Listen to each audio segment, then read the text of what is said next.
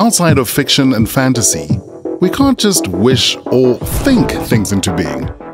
But science says we do think things into not being. And that's something we can change.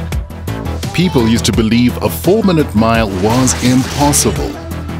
Until 1954, when Roger Bannister proved them wrong. What happened after that was even more remarkable. Just 2 months later, the feat was achieved again and has been more than 1,400 times since. Scientists believe there's a switch in the human brain that limits us physically. It's been called the central governor. But does that switch limit us in other ways? And can we flip it? According to a Dutch research team, yes it does, and yes we can. Using neuroimaging, they found that if you think you can't do something, you're probably right. But only because of the limits you've placed on yourself. A scarcity mindset, they said, negatively affects our goal-directed neural mechanisms.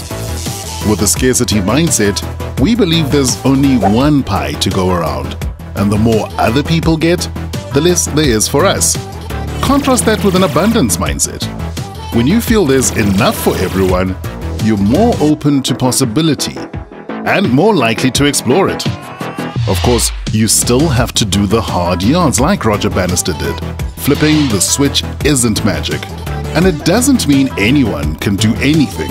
But it does mean our potential is unknown, and the more we think we can, the more we actually can.